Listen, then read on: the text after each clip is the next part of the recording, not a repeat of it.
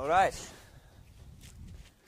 Hello everybody. In this video we will talk about the trailer of our special bike and how and why we build it. So, maybe some of you know, at first we had the solar panels, one behind the other, above the bike, like a solar roof.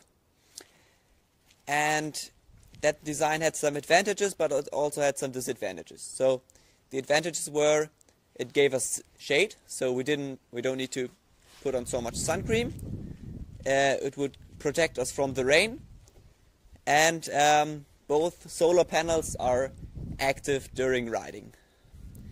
But the solar roof also had some inherent disadvantages, and that were it wasn't stable enough, and if we would have made it more stable, the bike would get too heavy. It worsened the handling. We had very little room for food, so we only had a small box. It put a lot of stress on the rear pannier rack, because the beam of the solar roof was on here, our sleeping stuff was on here, our food was on here, and two odd-leap pannier bags. And the solar roof probably isn't very good when it's windy. We didn't test it, but if a big wind gust is coming, the bike would probably fall over. So we chose to put the solar panels on this trailer, which we bought for to put the solar panels on. And the trailer has some advantages. We have a lot more space for food. So we have like a big oddly bag for our food. It's way more stable, and the center of gravity is lower, so the handling of the bike isn't affected that much. The trailer is a Avon STD 100.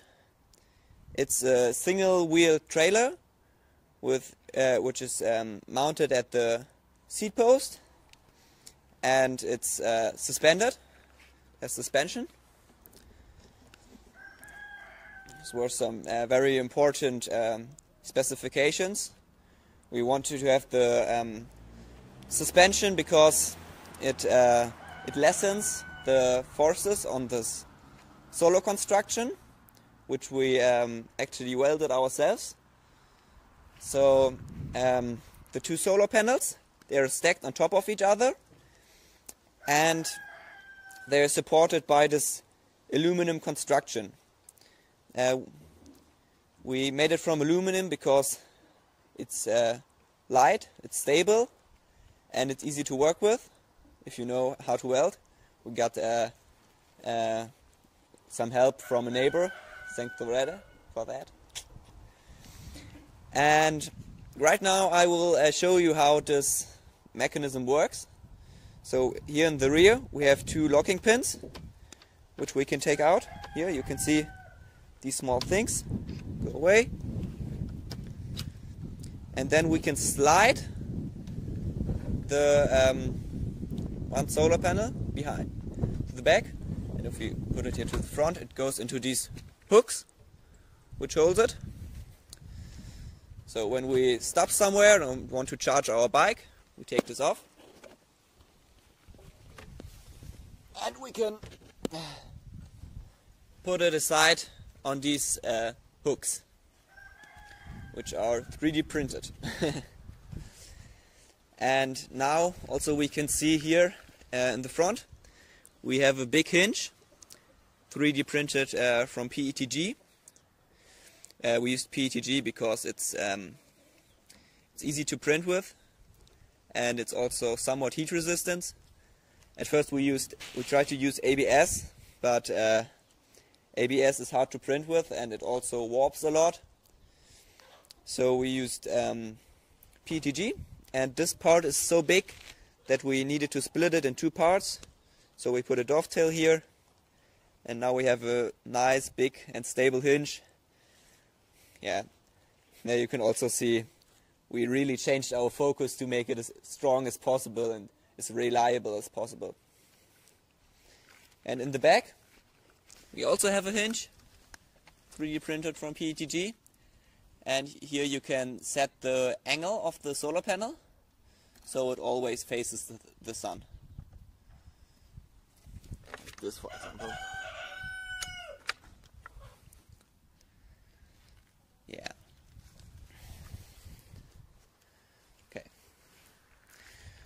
Talking about the solar panels, they have 200 watts each. So we have a maximum of 400 watts when we're like this, and when we're riding we have a maximum of 200 watts. The solar cells are from sun power and they are second grade goods, but they worked fine for us so far. The solar panels are very thin and flexible. They are made for RVs, but they also fit our job here very good. And we mounted the solar panels on the aluminum construction with glue. So here we have glue and screws. And with this one we have glue and we have a slot where the solar panel goes into. Yeah. And solar panels, they are connected to the mppt charge controllers, which are also from AliExpress. So solar panels are from AliExpress. These charge controllers are from AliExpress. One for each solar panel, and we try to seal them. This one is pretty good sealed, but this one's not so good.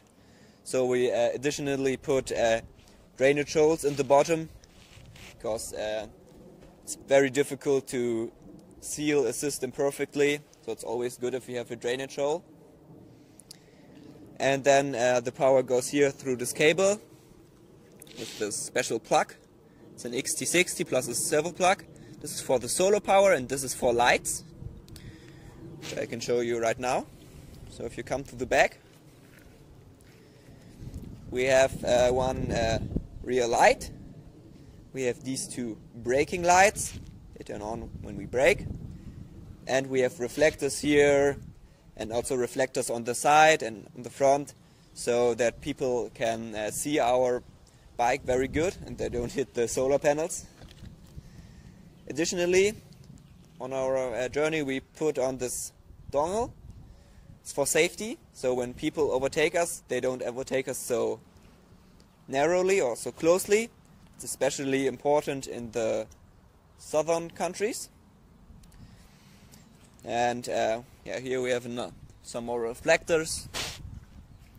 And talking about the trailer, when we bought it, it wasn't working very good because here is a big gap and we had to put a washer there, and this was mounted with a quick release, but that had a lot of play, so we just put a bolt in there.